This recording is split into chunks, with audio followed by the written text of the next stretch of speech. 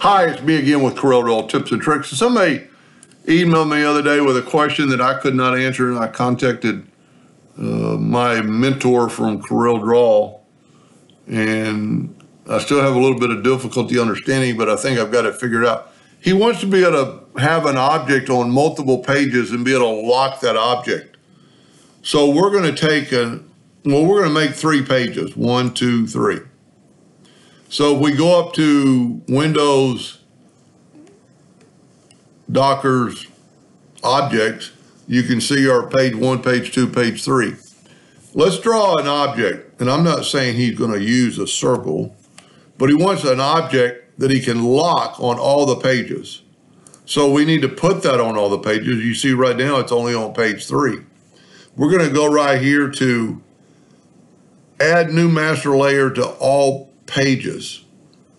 Then I'm going to take my ellipse and I'm going to drag it over to that layer. Now look what happened. Now that object is in all pages. Now, while it's here, we can lock it. So if you look, we can't touch it. Can't touch it.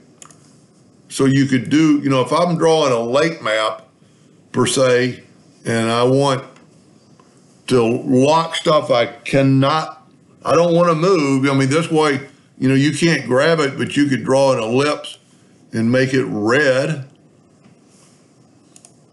And see, it's not on the other pages because I put it on page 1. So page 2, we'll make a square and make it blue, and it's on page 2. And let's make page 3, and it's on page 3. So I got a red circle, a square box, and a text.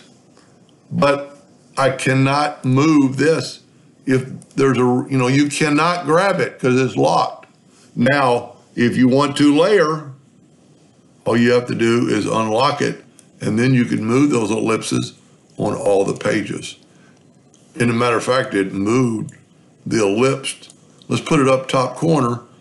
It moved the ellipse to the top corner on all pages because it's a master layer. I'm hoping that was what he's wanting, because if we put it down here and lock it again, it's locked on all pages. Anyway, hope that answers the question. Thank you for watching.